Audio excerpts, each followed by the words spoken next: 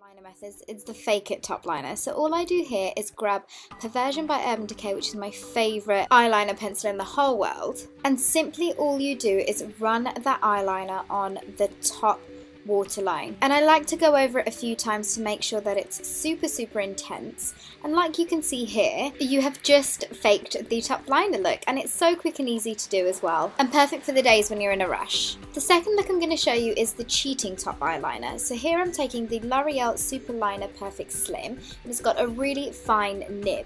I'm taking that from the outer corner and literally just drawing a small line, and I'm making sure that that line kind of would meet the end of my eyebrow if I were to keep it extended. Then all I do is make that line the slightest bit thicker towards where my eyelashes are, and make sure that line is blended and thinner the closer you get to the middle of the lash line.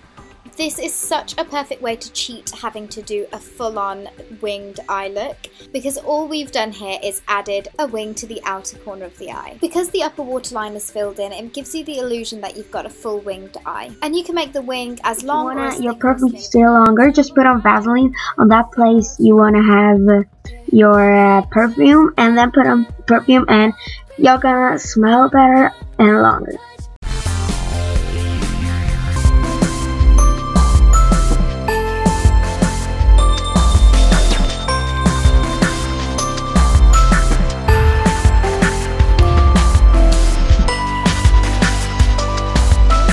Thing you need to know about concealing under the eye is to use a concealer that has a peach or pink tone to it, and that'll help even out the discolorations, the blues, the purples, and sometimes greens that show up there.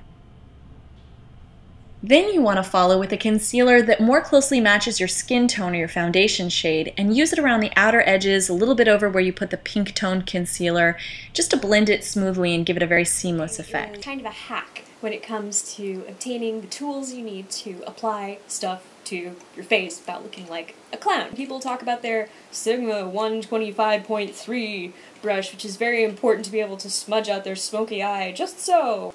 A lot of those brushes are really expensive. A really good hack to get around that is to go to your art store. It'll be pretty much identical to any of the fancy brushes.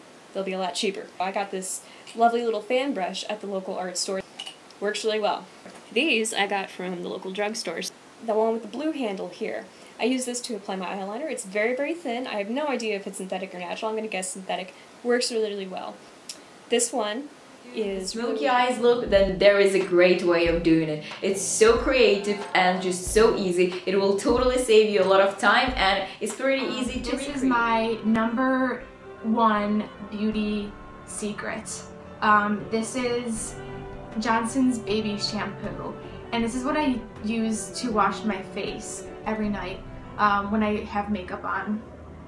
And the reason why I use this is because I was finding that I don't really have acne problems, but I needed something to clear away the makeup, and I was using this one product that was like a foam type product, and I didn't like it because I tended to break out a little bit with it, and I was like, what is the cleanest, clearest soap that I can use? And I use this on my makeup brushes, so I was like, why not use it on my face? So I use this every day now, and it leaves my skin. Again, once or twice a week. I like to take fruit. I prefer strawberries because, believe it or not, strawberries will have alpha hydroxy naturally and a lot of antioxidants, so it's just going to brighten your face, like completely brighten it. You're going to even go under the eye, around the whole face. It's frozen. The cold on your face, it kind of tightens your pores, your face, helps burn a little fat, so you can do those chiseled cheekbones. It's not going to be overnight, but if you continue to do it, at least we hope so. So what I do is take the strawberry all over my face, under the chin, and it smells like strawberries. You just want to eat it, but don't eat it because now it's all over your gross face. And then I'm going to leave this on for 1 to 2 minutes. Strawberry brow. I got a strawberry unibrow. Never take pictures from straight on. Take them from above. See, that eliminates that double chin you might have.